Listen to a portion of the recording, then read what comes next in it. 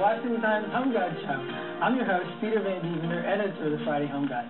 Today we'll talk about the new homes market and some of the new designs out there. We're going to focus on the move-up buyer. The Home Guide this week features the floor plans of some new designs being built in the area. And also, we're going to take a viewer's call.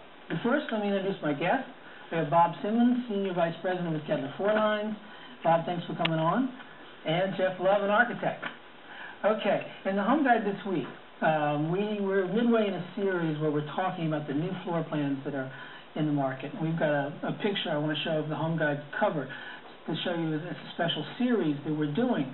But we talked this week specifically about floor plans. There's the picture of it. We talked there about flexibility in floor plans. The fact that today, more than 5 years ago, you can kind of design the floor plan.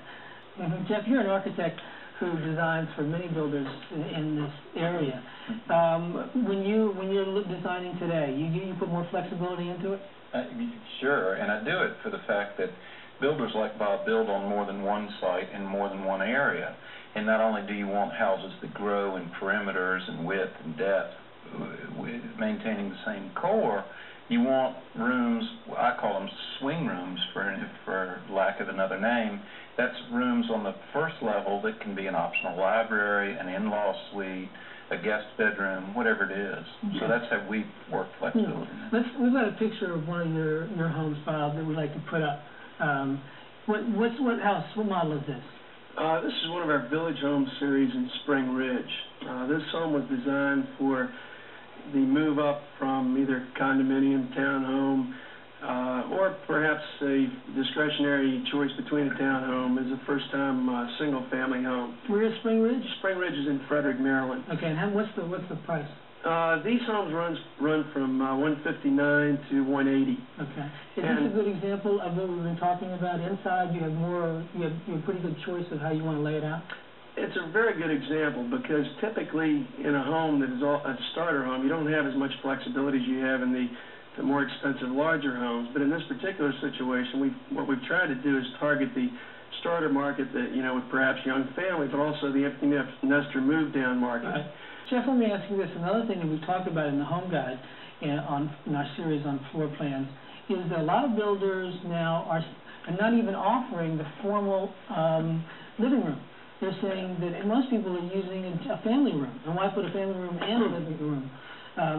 Is this because of lifestyle? Well, I'm not sure it's basically because of lifestyle. It may be a reason that builders are trying to build homes that are more affordable, and with combining them on denser lots, they're also trying to reduce the footage. And somewhere you've got to take the footage out to keep the price down.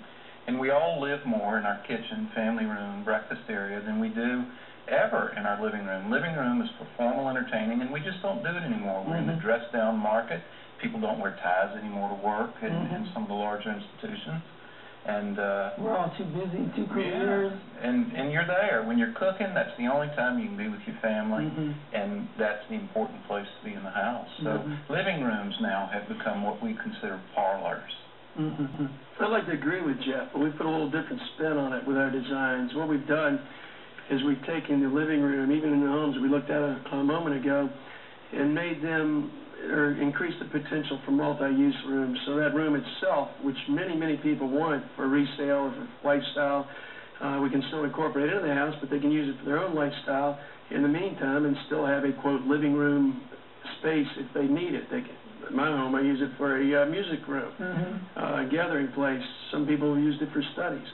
But the space is important from that aspect. So I think it's more of a multi-use, what was the term used? Swing rooms. Swing room, whatever turns you on, right? However it works. All right, we've got another house we want to show, Bob, that Kettler Floor Lines is building. This home,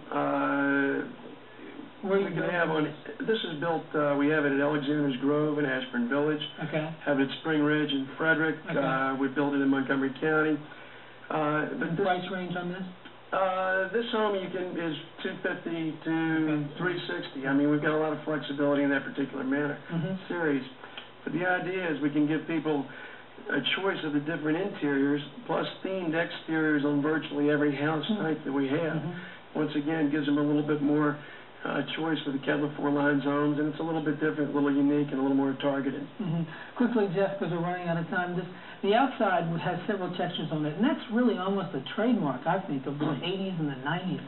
Well, it is, and it's also variations of builders trying to bring new ideas to the market, which is typically brick. Bob's painted brick in the past. It has an excellent curb appeal.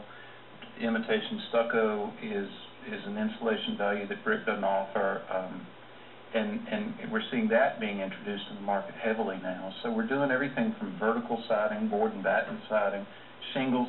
The builders on the East Coast now are trying a little bit of everything, and I think they're trying to be successful in most cases. Okay, great. Thank you very much. We're going to come back and we're going to talk about the resale market in August, and we'll also continue our discussion about floor plans, so stay with us.